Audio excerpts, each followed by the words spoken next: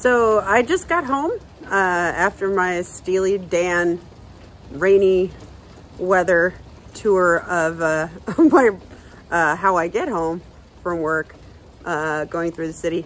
And now I'm going to take you on a rainy ass garden tour because I'm a glutton for punishment. Let's see how long I can stand it. So this is my my big Viking bed so far. New things to be planted. This is the Lady of Shalott rose that I mentioned. I've got a geranium that I got at Home Depot or the Home Depot, and I've just been deadheading it. It's still in the pot that it came in, but I've got these guys. This is American Beautyberry, which I will append a picture of what the shrub will look like. But I got these I nicked cuttings at a community garden sometime in October or something like that, and they've taken and they're sprouting new growth, and hopefully I'll get to put that out. I'm thinking in the front because it'll be really pretty for the neighbors to see, and maybe it'll obstruct from the house and make me look like I know what I'm doing. I've got got my Scabiosa is kind of done for the season, and I've got a bunch of stuff coming up that I don't know what it is, so we'll find out later. Like my daffodils they're all spent. This is Veronica. Again, I'll append the picture of what the final product kind of looks like. I've got Forsythia getting leaves.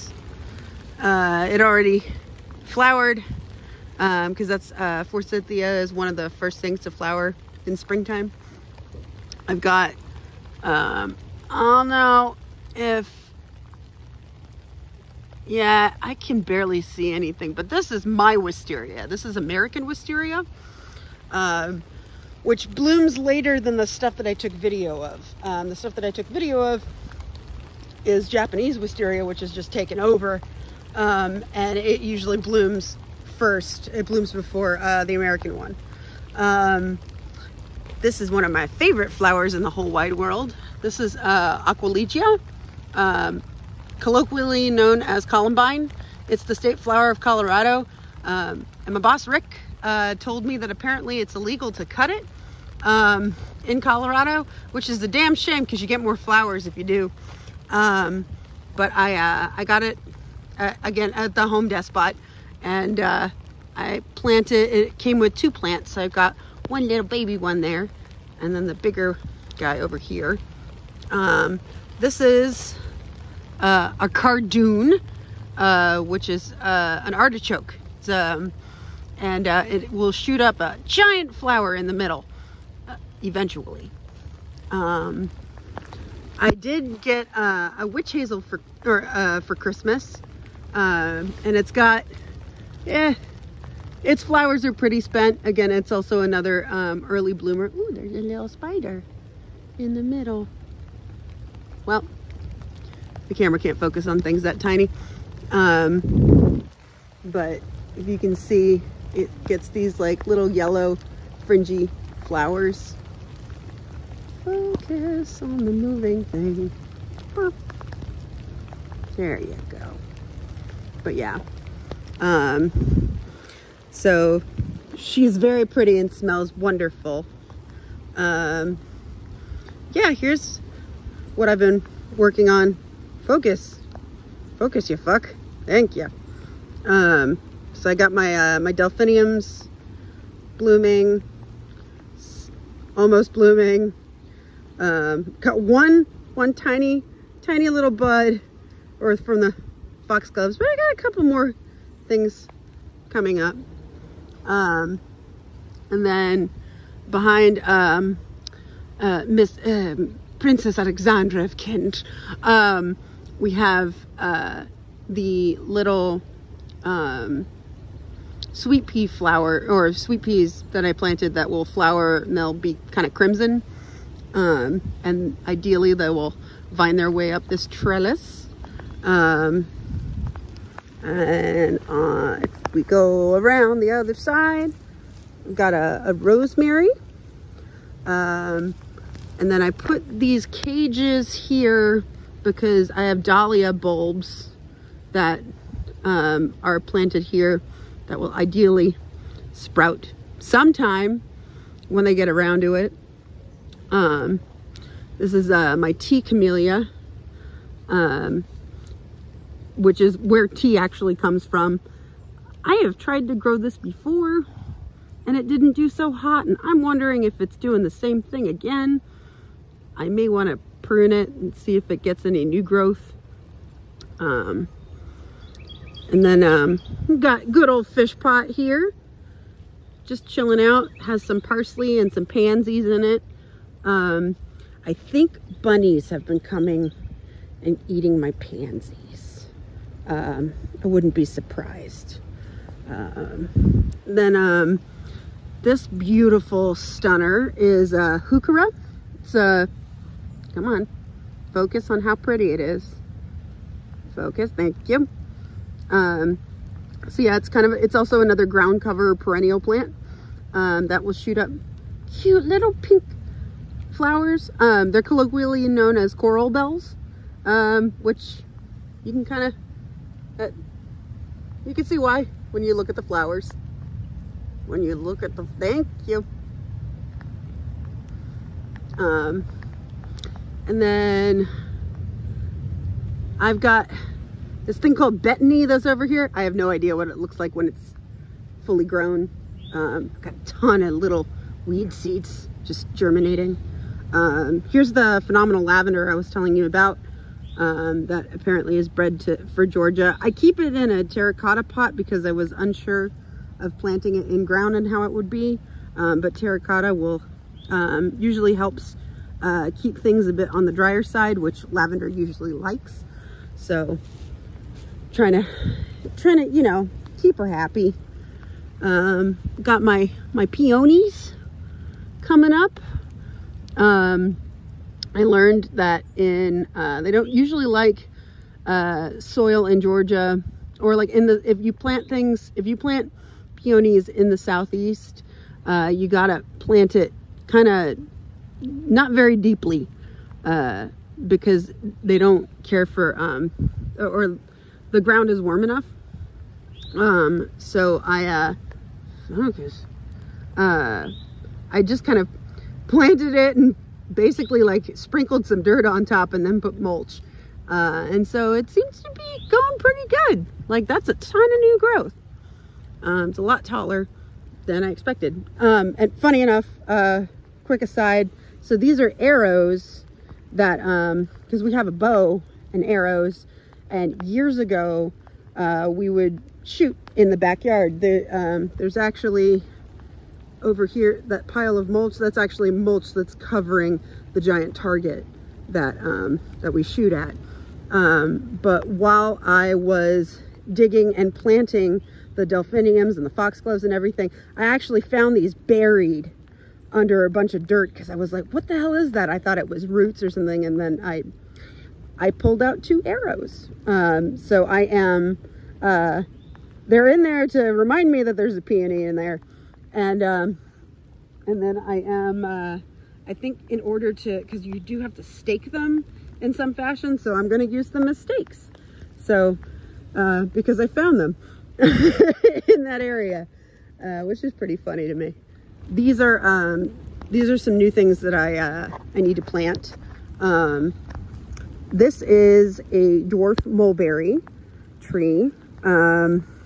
And I think they kind of grow in more of a shrub-like situation. Oh, and it's got flowers. Well, that looks like flowers to me. Pretty sure that's flowers. Hold up.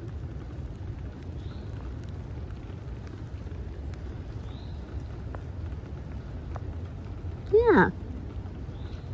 So everything's going according to plan there. Mulberries are super neat. They're really tasty too.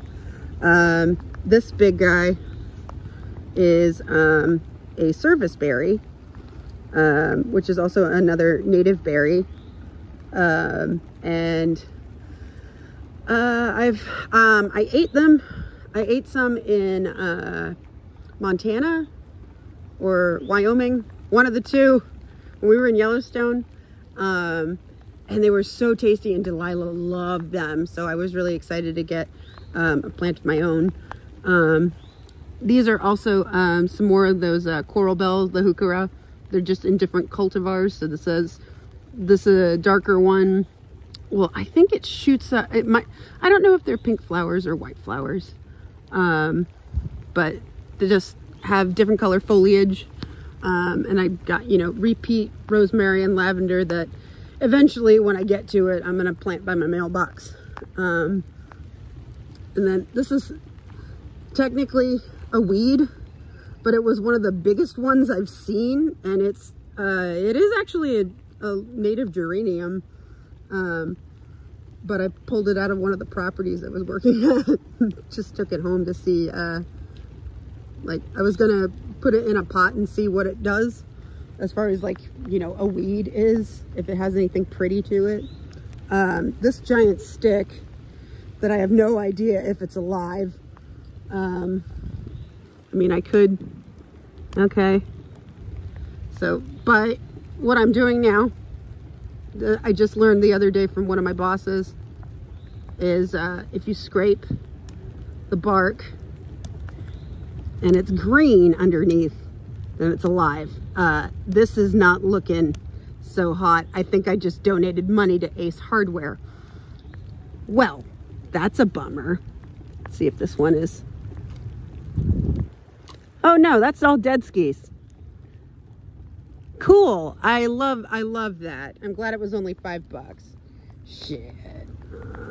Well, moving on from that sadness, my azaleas are going crazy over here. These are just the ones that came with the house. And then I got the dogwoods are starting to bloom, which honestly it's somewhat between a little early and on time. It be what it be. Thanks, climate change. This is something I need to plant. This is a Florida anise. It is a native perennial shrub that will get super huge, but I really like the chartreuse leaves. And if you, I mean, honestly, any flower in contrast with this, it's just so pretty. Like, it really, it helps everything pop. I got a bunch of new growth on my hydrangea. Gotta cut off the old flowers when I get around to it. Here's the hot mess side of where I've currently been working. Let's see, I've got my Edgeworthia, all the flowers are done, and it's now putting out new growth. And you'll see a lot more of these when I get to the front of the house, but this is one of the irises that I got. There was a at the Candler Park holiday market or fall festival in Nicole's neighborhood. Folks from the Land Trust were selling these, and I've planted them, and they've kind of colonized all over the yard. So you can see, like, these are irises. That's iris, iris, iris, iris, iris, iris, and yeah, well, there's a lot more of that in the front. Here's what I did with our old water heater. I figured that the because I didn't know what the hell I'm gonna do with it, so it's just been sitting on its side over here, so I've used it as a berm. But I figured, like, the white will help bounce light to the other side of the plants. So I've got a couple of heucheras right there and there. This is Gitteria procumbens, wintergreen berry.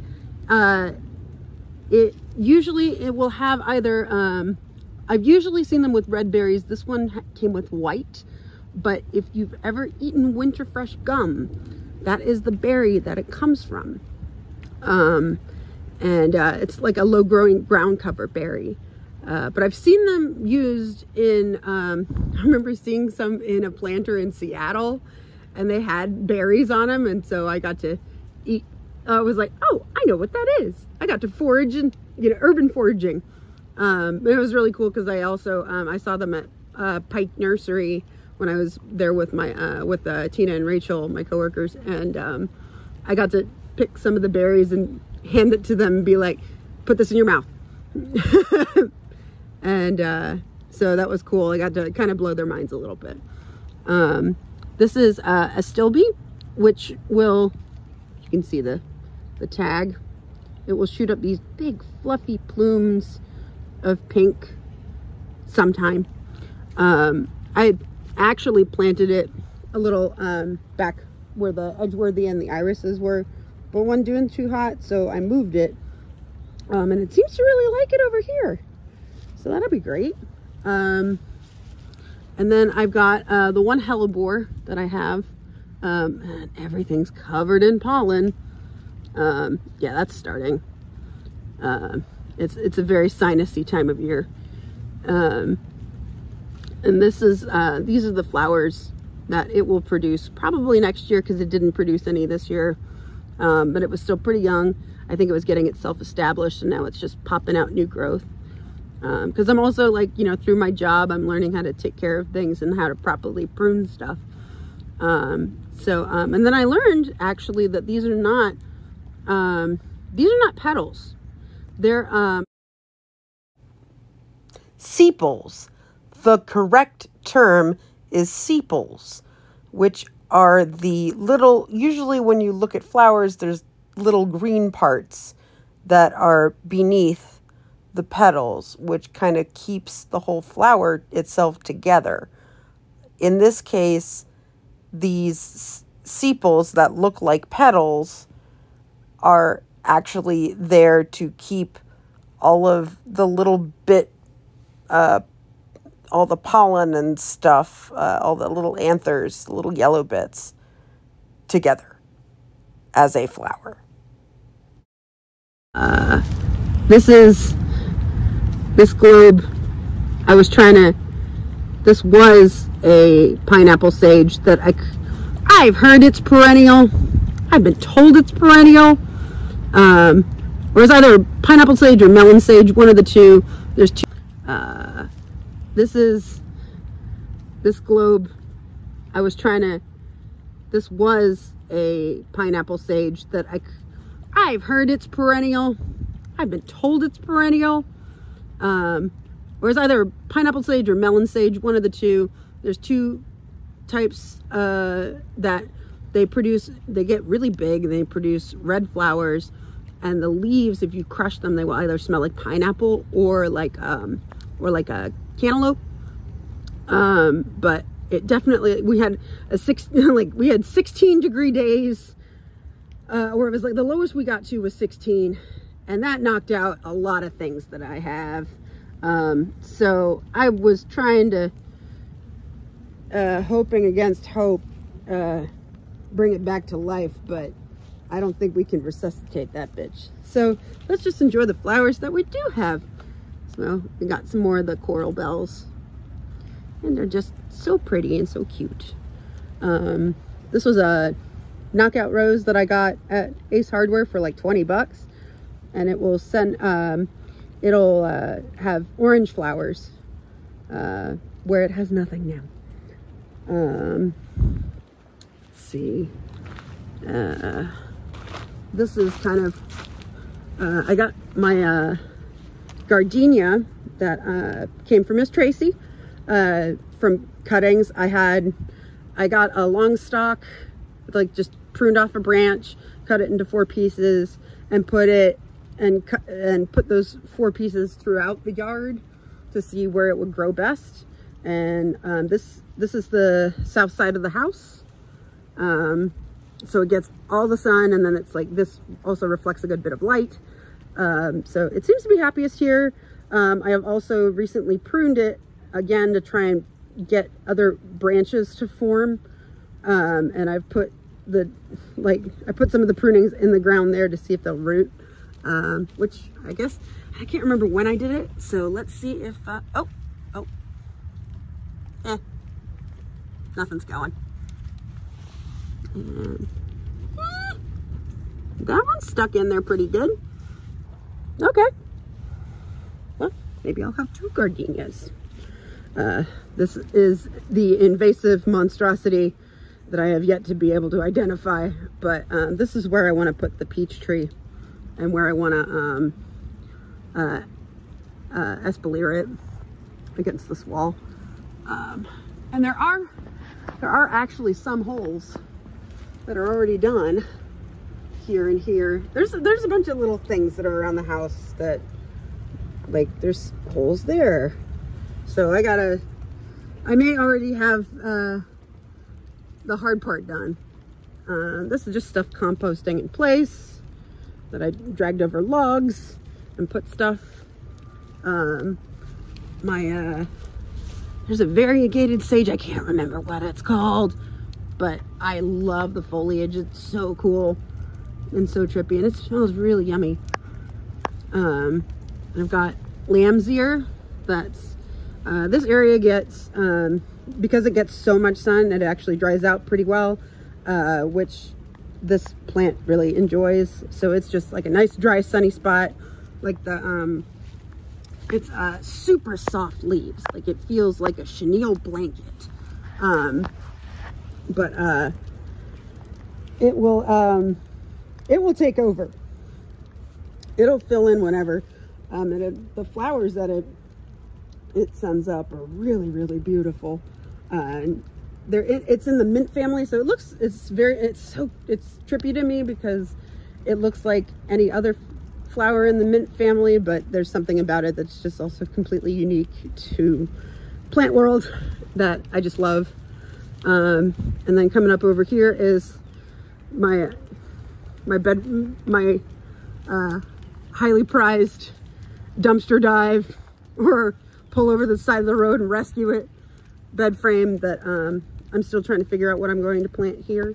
But I'm just letting the leaves decompose. But I've got some more creeping Jenny, and then the clematis, or clematis, excuse me. Let's see, yeah, she's slowly but surely putting on new growth, and I'm trying to just train her to go up here, because usually clematis will, as it naturally vines, it will climb up something, but you got to position it to, here's what you can climb up. So, and then beneath her is a strawberry begonia. So it's just like a little ground cover that has super cute little leaves. And some, I got one plant and then divided it into the corners over here. And then just a sedum that I've had for a minute. That's, I don't know how I ended up having it for so long. It just kept living. So, and I've done nothing. So it thrives off neglect. So that's why I put it there, and then I'm gonna neglect it further because that seems to be what it likes. And then this is, I think this one's also a lavender. Yeah. And again, it's on the, the super dry side of the house, so it's pretty happy. I just need to clean, just like anything else in my life, really. I guess let's see if I can go through here. A dead shrub. Well, okay, not dead. That part's alive. That part's dead. Because I pruned, but I hate them. They're Korean boxwoods, which now I'm a little bit less hateful of boxwoods, but they suck up so much water. Got my the azaleas that came with the house. There's a bunch of white ones on the side over here, and they're all blooming at the same time, which is good. And then this is one of the boxwoods that I actually kind of I tried to clean it up and kind of topiary it, because I'd gotten an old book. Again, another thing that I'll be like, here, you can, I'll put the picture. The text in the book, because it's by a Mrs. Paul something. It's an old gardening book from like the 60s. And they mentioned though that and it's all about Japanese gardens, but they mentioned that the way that they topiary them is to mimic looking like clouds. And I thought that that was such a lovely idea. So this thing, it's kind of, you know, it had unruly growth here and here. So I kind of shaved where I could and pruned off a bunch of stuff to kind of give it that, you know, 3 little clouds look. Because other than that, I'd want it gone. I got another different Florida anise. This one's not chartreuse, but it's about to flower. And I have no idea what, I have a vague idea of what the flowers look like, but also no idea. So that color, I you know, with this rain and stuff, I give it a couple of days and it'll bloom, and I got to come back out here and take a look. But it's got a bunch of buds on it. It's going to be so pretty. But yeah, like these guys get pretty large. So I planted it in front of the guest room window.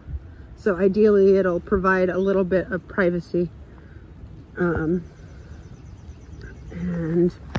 then here's what I was talking about. My irises.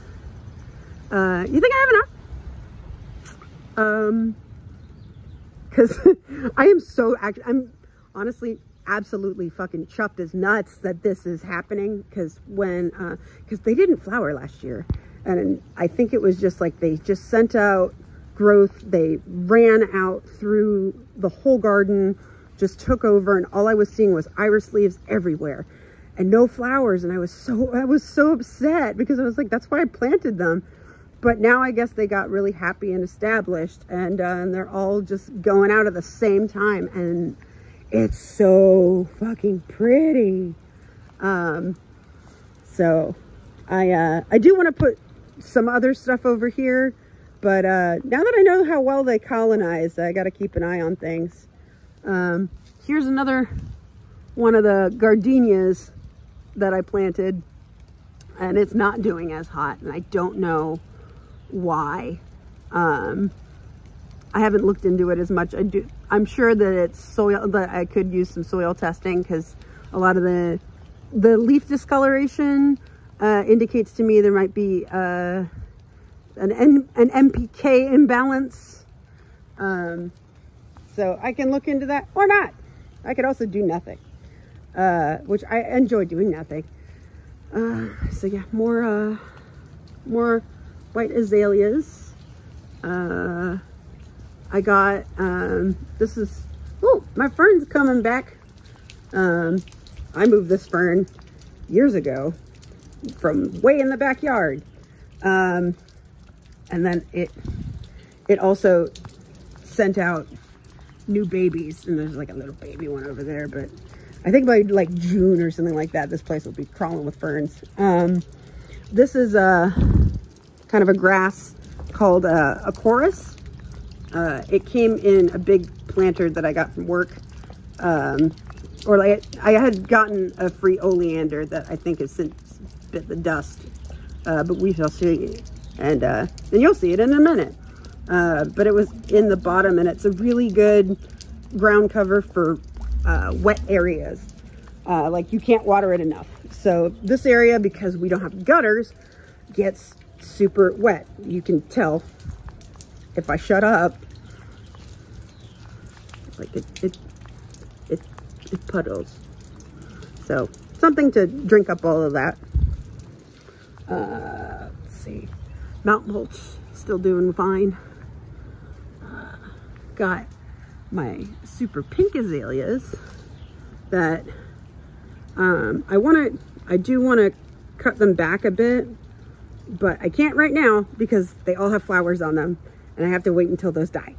So probably in about 2 weeks, I can come out here and kind of reshape them and then probably give them another haircut at the end of summer. But they are just, they're going to be so laden with flowers. It's going to be so beautiful. Got my other clematis climbing up this trellis that I got fairly recently. That one's going to be a big blue flower, a penned picture. The elderberry she's great. She's doing a little too great. Keep having to cut that one back. My Graham Thomas David Austin rose that I've had for a couple years now. It was the first rose that I ordered bare root against this trellis, is just going gangbusters, and I'm hoping for a lot of beautiful yellow flowers that smell so good that I forget about life for a while. So I'm hoping for a good flush of those. And then just like look at that chartreuse green, or like the new growth is so vibrant, and then the pink, it's just so pretty. Like, it's funny, Megan hates on azaleas a lot of the time, and I can't see azaleas without thinking about how she's like, God, azaleas suck. They look great for like 2 days, and then they look like shit the rest of the time. And she's absolutely right. But right now, they just look really pretty. And I've got some black-eyed Susans that will eventually pop up over here. And here's my other forsythia that's doing great. And then I guess I will close with, this is the oleander that I mentioned that I did plant a couple days ago. It was rather large, and it had that freeze kind of killed off a lot of it. And I don't, let's see if let's do that test again. Oh yeah. Now that is a stick in the ground. I planted a stick in the ground. Well, that's a bummer. Luckily, I've put oleanders in my design for one of the properties, so I think I'll be able to get one. I just gotta be patient and wait a couple months. So yeah, so this has been my rainy garden video for the start of spring, because spring started Tuesday, 19th. And oh, wait, I forgot. Here, I gotta walk down. I gotta show you the peach tree I nearly lost. Here she is. And this part was broken. Burp. And there was another bit that broke off. But for the most part, I mean, look, she still kept her blossoms. Like, I'm thinking it landed butt first.